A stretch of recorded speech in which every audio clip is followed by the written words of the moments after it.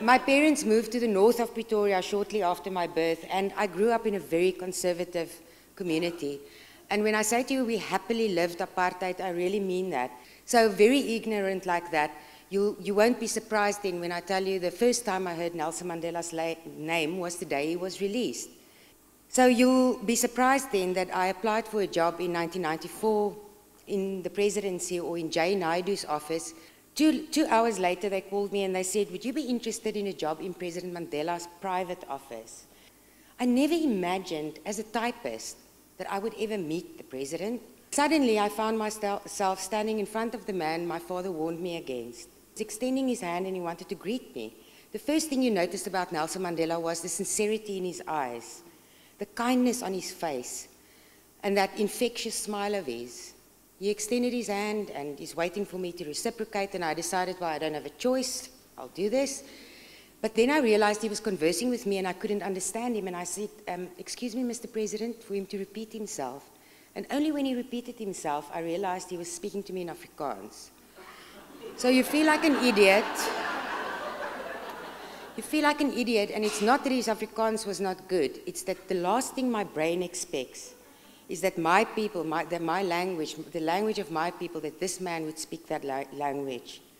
And I heard him say over the years that when you speak to a man, you speak to his head. But when you speak to a man in his language, you speak to his heart. And that's exactly what he did that day. Destroyed my defenses. I started feeling guilty. I started feeling responsible. He was conversing with me, inquiring about my family, asking about my parents, about my upbringing, my brother, really interested in me. I felt respected that moment. I also started crying. That's what women do best in situations like that. I wanted to apologize. I wanted to say, can I do something for you to try and repay what my people have done to you? And when I cried, of course, the president said, no, relax, you're overreacting. So I had to compose myself. But that really made me realize that, I need to become a participant in this country. I need to try and do whatever I can in my little way, as a typist, to try and do something for this country.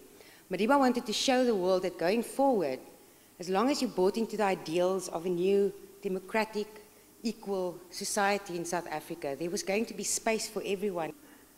Now, after 19 years, there's obviously many lessons I've learned from Madiba, and inevitably people always ask me, what are the important things you've learned from him? And I summarize them in 3 categories, and the one is about discipline, the other one about respect, and the last one about integrity. And these are lessons that you can apply not only in your working environment, but in personal life as well.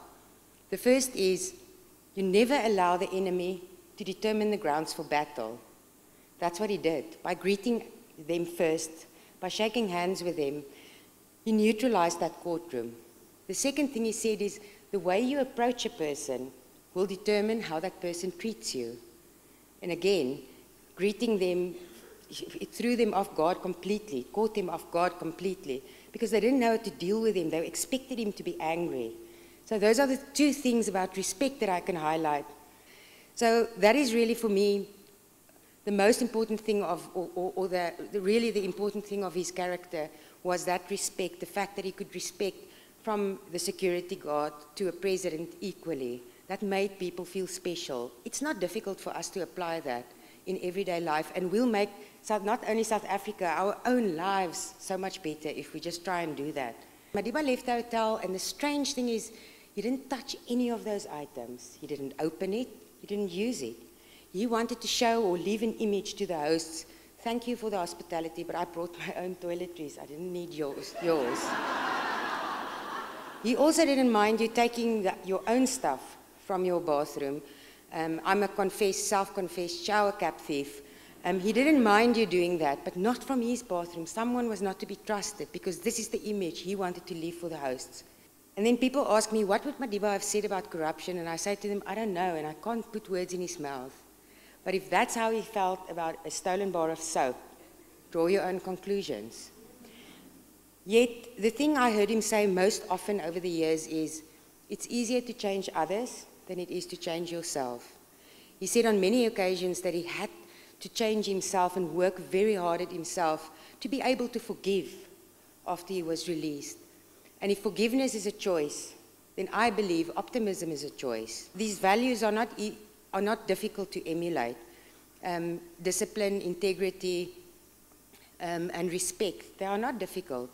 Madiba just tried harder for me than most of us. So for me, what is important is that we go back to what Madiba said. It's easier to change others than it is to change yourself. How difficult is it to stop smoking, to lose weight, to stop swearing, whatever it is you want to change about yourself. Yet we want to change everyone around us every day. And Nelson Mandela realized that he had to work at himself more than focusing on other people, you know, trying to change other people. So that is what that quote really says to me. If we are dedicated, loyal, committed to a better future by making choices every day to advance the lives of those around us, and not only our own lives, we can contribute to a better country for everyone. But it is in everyone's ability to aspire to greatness. We get sidetracked by everyday life, but change starts with us. Thank you very much for listening, and thank you once again for inviting me. Thanks.